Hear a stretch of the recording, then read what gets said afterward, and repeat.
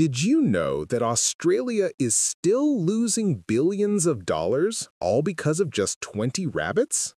Back in 1859, a wealthy English settler named Thomas Austin released 20 wild European rabbits on his farm in Victoria, simply for hunting fun. But there was one problem. Rabbits didn't belong in Australia. With no natural predators, no wolves, no foxes, no native diseases, they multiplied uncontrollably.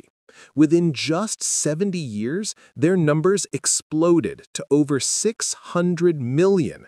They devoured crops, stripped grasslands bare, eroded the soil, and pushed native species like bilbies to the edge of extinction.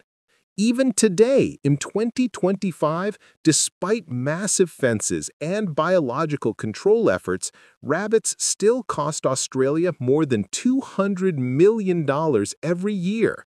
One tiny mistake became an endless disaster.